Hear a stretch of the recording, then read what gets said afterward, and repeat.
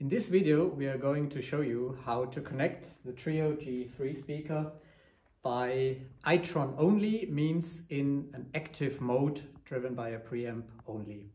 My name is Armin Kraus and here at Avantgarde Acoustic I'm responsible for customer support.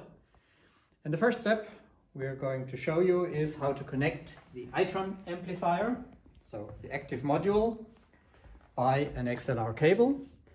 So this cable is coming from a preamp and is going into this socket, which is marked the balance signal input.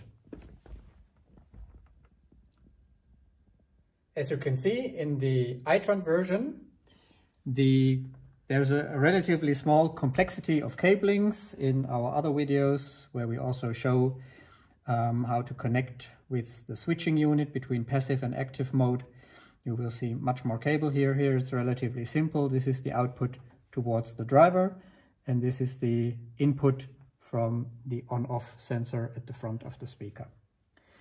Next step is to connect the space horns. And I've prepared a daisy chain cable here, also in XLR norm, which is then plugged here. If we follow this cable, we arrive here at the space horns. In this case we have a set of 4, so I can also show you how they are interconnected. So the cable I just showed you is arriving here in the input of the space horn,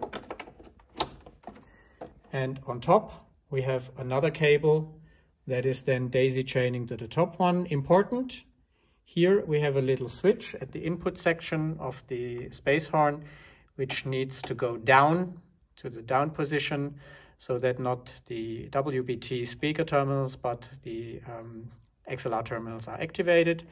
And this second cable is now going here through the cable ducts to the upper space horn, and so from here you could also daisy chain to the next, to the next, to the next.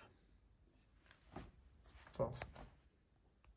An important note on the input level of the space horns. When they are shipped from the factory, they come with a standard level selected here for the input gain that is adapted to the speaker input, because we can assume that in many cases the speaker input will be used.